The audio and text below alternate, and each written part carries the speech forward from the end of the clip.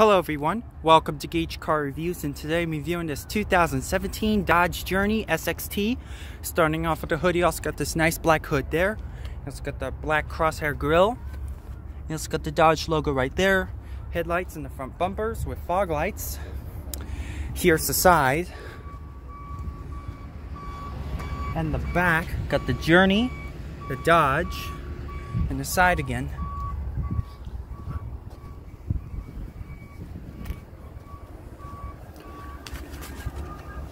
Now let's take a look inside.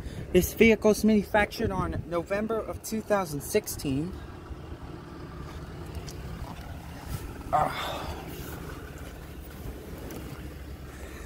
Here's the Dodge steering wheel in the middle. You also got the Dodge logo in the middle, 2011.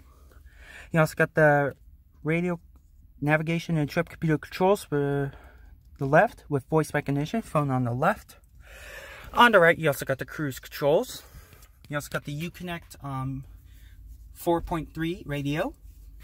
Storage right there. Climate controls, radio controls, CD player. Storage up there, cup holders, automatic transmission. Storage right there.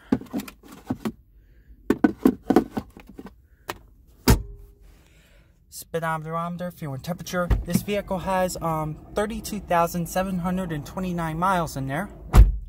Here's the front seat and the back seat.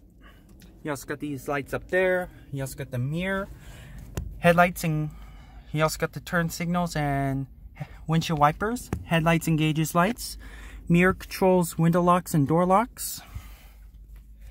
Now let's take a look at the back seat of the Dodge Journey.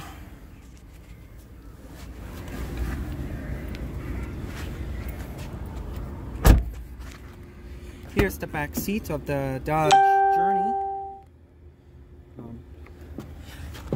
Here's the back seat, very nice and very soft. You also got the fold-out cup holders and armrest right there. Got the third row, 12-volt DC. You can actually see the driver and the passenger of the Dodge Journey. You also got the climate controls for second row and third row. And I guess that's it for this video. Thank you for watching, and don't forget to subscribe.